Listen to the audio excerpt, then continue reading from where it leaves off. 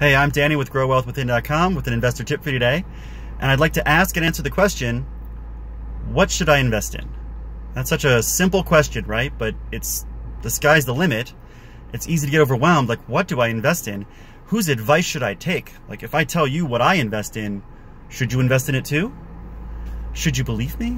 Right? Like, how do you know that I do what I say I do? Aside from the fact that I have videos walking through homes. So, what should I invest in is the question.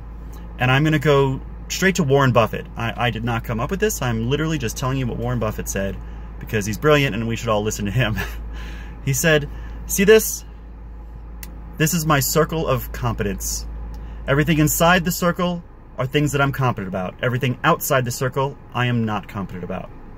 I only invest in things inside the circle. And what he's really saying is, stick to what you know. Start there. The way I like to say it is, don't invest in it if you don't understand it. Only invest in things you understand. That's the easiest way to cut down on risk. If you don't understand it, it's going to be risky. If you understand it, it's less risky for you.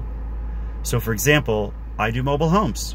I buy them, I fix them, I sell them. I also create mortgages. I understand these things. It took a while. It wasn't always inside my circle, but I expanded my circle to include it over time. So invest in what you know, and it's going to be less risky for you, and expand your circle over time. So that's my tip for today.